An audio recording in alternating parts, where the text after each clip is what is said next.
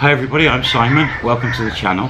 Now, I haven't done any bar stories or tips and tricks from 15 years ago when I was a bar manager in Pattaya, Thailand. For 2 years I managed two bars for a Thai lady and her husband. And I did a load of videos that started this channel off with tips and tricks from my days.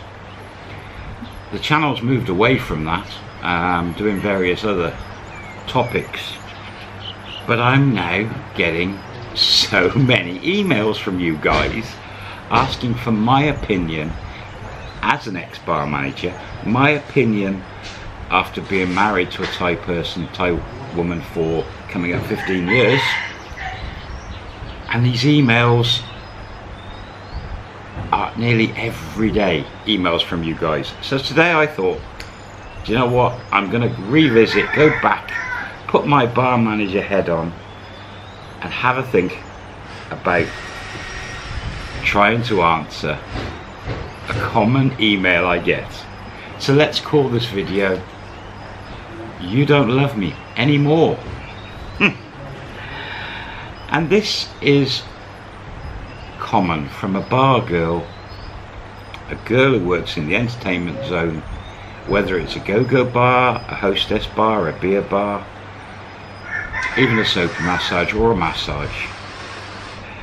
A guy comes along and starts dating a beautiful woman here in Thailand from one of those bars. The dating carries on, it gets a bit more serious, and then the inevitable, whereas the foreigner has to go back home, he's not of an age for retirement, or he's not in a position financially to come and live here. Maybe he's still married back home, but he's not in the position where he's moved here as an expat. He might be in the future, and he goes home. And I've done the videos about long distance relationships, but several videos, especially over the last few weeks, where guys are having problem with communication with the girls by email, by Skype, by WhatsApp, by Line, Messenger, the list goes on. And the girls are saying, "You don't love me anymore. You're not sending me enough money." The emails coming in are, "I've known this girl, let's be generous, a year.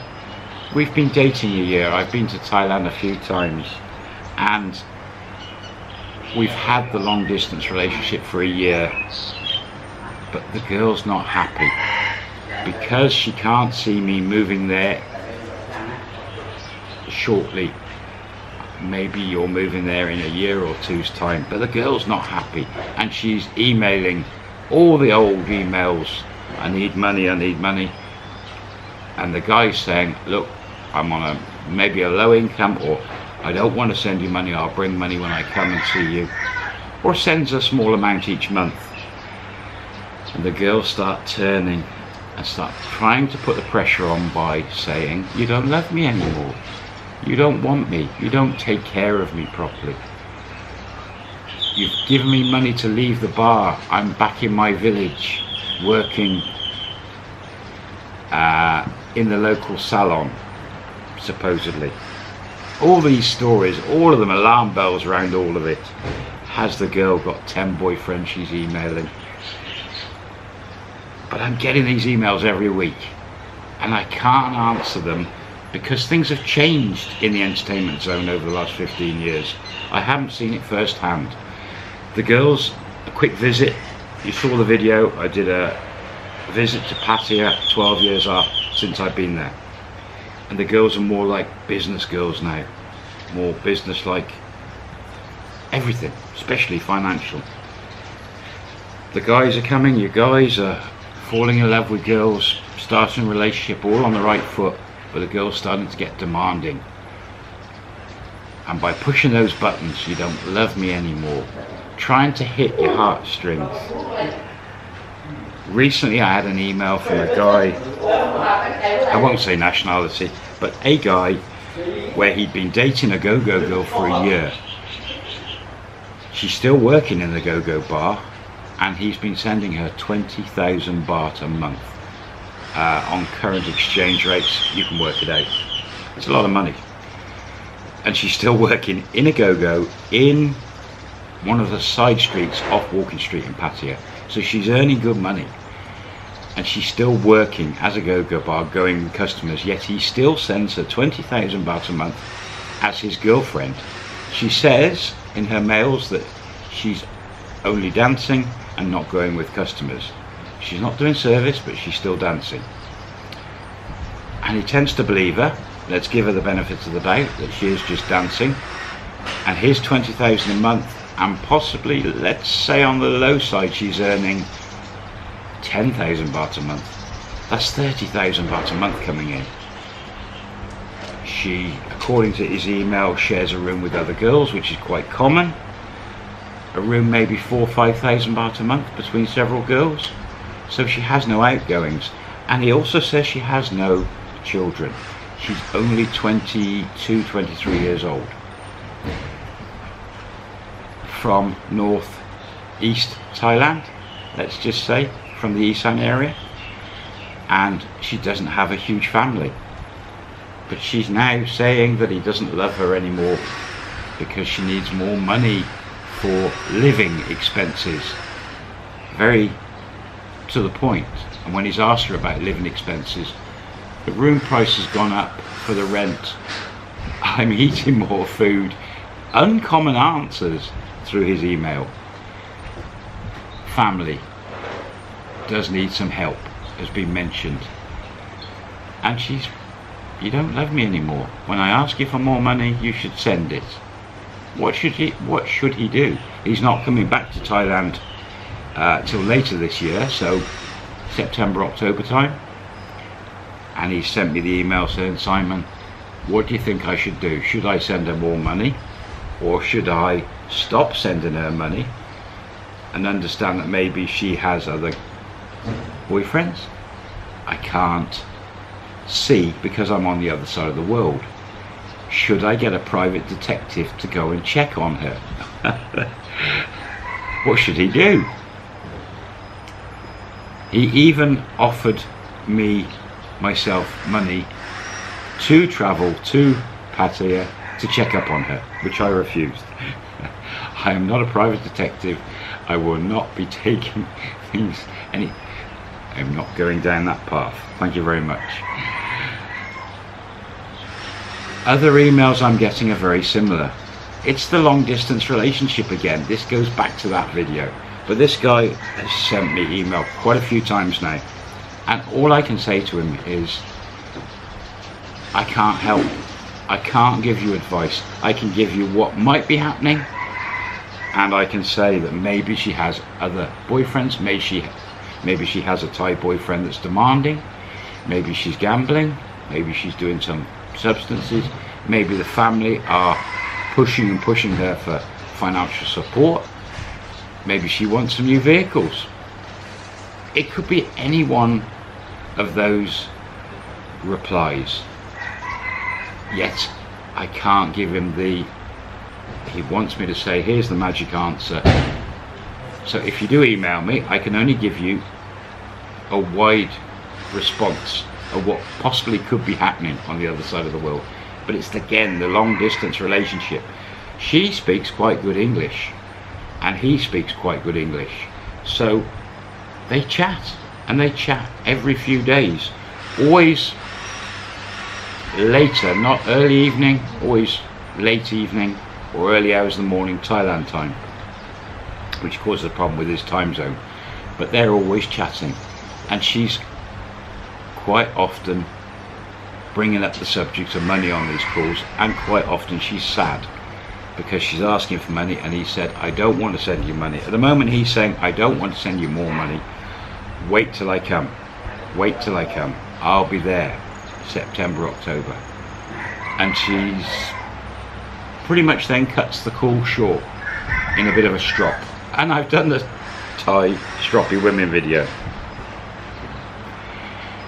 Other emails coming in I've met a beautiful woman in Phuket who works in a sort of go-go bar, coyote bar, open bar with poles where she dances. She is one of the paid dancers on the pole, in a bikini.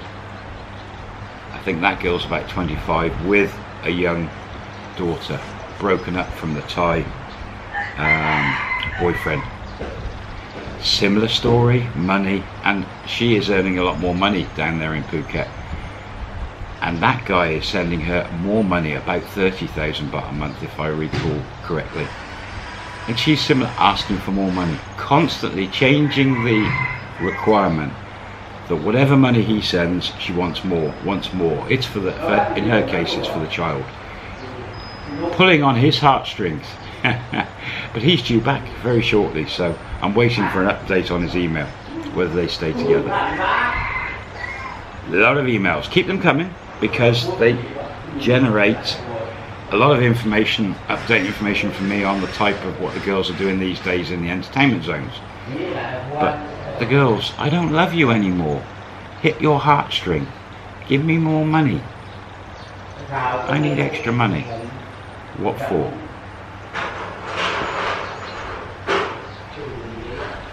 Tips and tricks.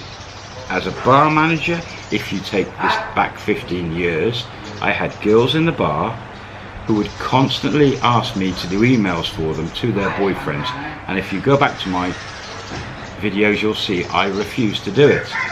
But they then went up the road in Soi 7 to a little email shop where a girl and a guy there would do their emails, and they would bring back printouts, because every time they went to the email they were paying money for printing all the emails out, paying them for answering the emails, giving them a cut if they got money.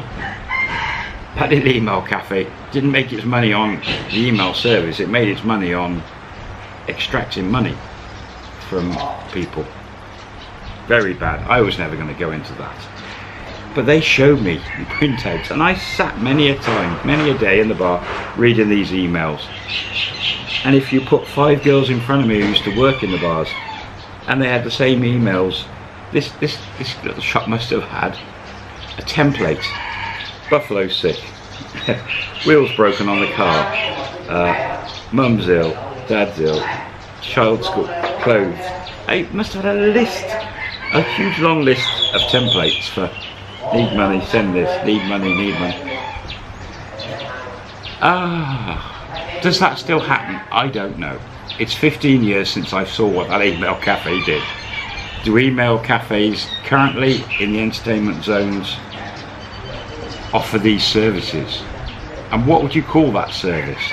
To me, it's terrible. It's a very, very bad service.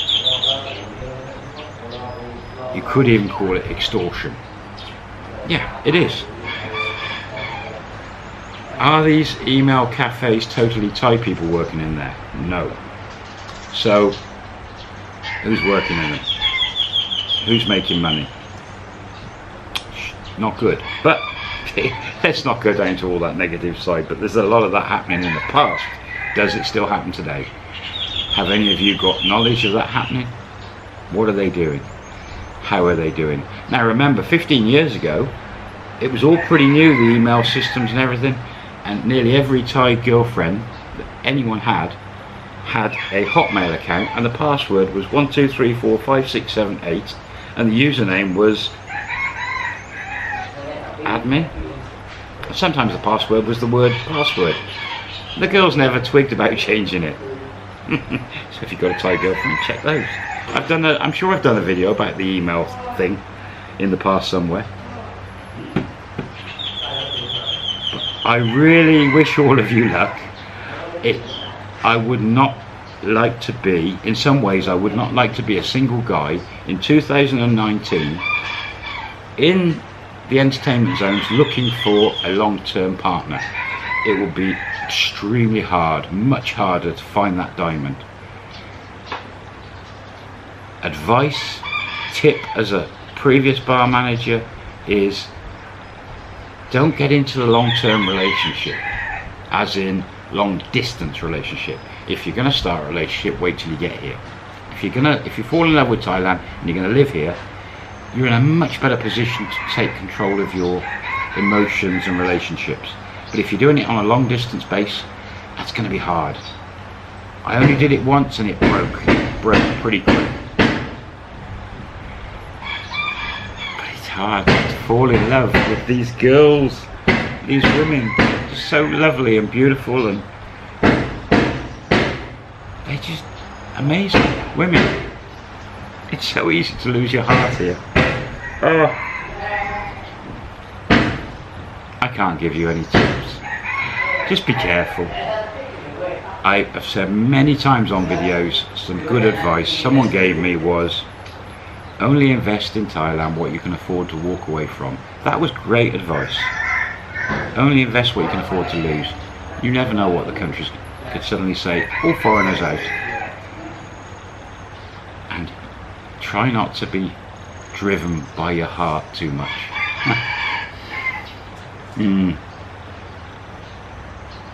Good luck.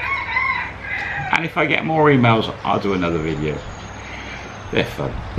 Take care, have a great day. There's somewhere there at the end here a playlist of my old Pattaya bar stories, so click that, have a look at those, see what you think. And I always love getting in the comments below and emails. landofsmilesthailand@gmail.com. The sun's getting to me, it's so hot. landofsmilesthailand@gmail.com. Email me or comments below. And if you haven't subscribed, hit the button wherever it is. Join the team. See you soon. Have a great day, weekend, week, and hopefully see you in Thailand soon. Bye for now.